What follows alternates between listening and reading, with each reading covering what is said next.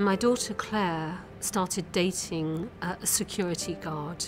They dated for 3 weeks, and then she began to see signs of possession and control. She decided to end the relationship, and that's when the stalking started. My sister, Gerda, she decided to end her life back in 2005. She'd been married for about 25 years, and throughout that period she suffered incredibly. He would text her up to 50 times a day, declaring his love for her, and he was in total denial that they'd even split up. He was texting her with comments like, "If I can't have you, no one else will." Claire's work colleagues and flatmates were saying to Claire that she should report him. One day she was walking home after her day at work. Again he followed her, and she turned around and said, "If you don't leave me alone, I'll report you." He turned to Claire, went very close to her face, and he said, "If you report me, I will kill you." He then stroked her face and he left. Eventually one of her flatmates reported him, and I remember us both feeling relief. He appeared again on the outskirts of Harvey Nichols outside the store, and eventually he was arrested. And that was the last time that Claire ever saw him. The suffering itself wasn't something that was too apparent or was well known through to the rest of the family. It's one of the problems is that someone actually feels shame in wanting to leave their partner.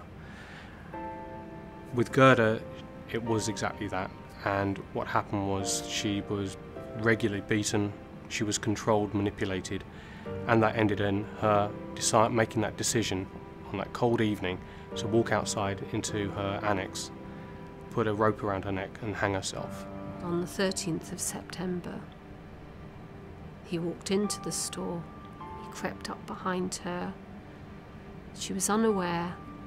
She was smiling at a young woman opposite, and he put the gun up and he shot my daughter in the head 4 times and then turned the gun on himself. Unfortunately, at the time, a few of us that did start to understand what was going on didn't recognise that the services that are available to victims of domestic violence, such as Refuge, provide. If you're a victim of domestic abuse, there's no shame in that. Tell as many people as possible. Tell your friends, tell your family, talk to professionals. Together, we can work to help. It's difficult for the victims to actually approach anyone. It's more easy for them to normally talk to someone that they trust, and that's where we'd ask you to help, because obviously if you're approached by someone that trusts you and they start to confide in you, then you know that there's this service available. Domestic violence isn't necessarily behind closed doors. It can happen to anybody.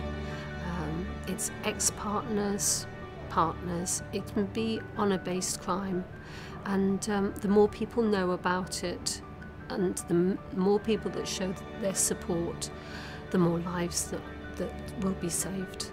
If Claire had known about Refuge, I truly believe that she may well still be alive.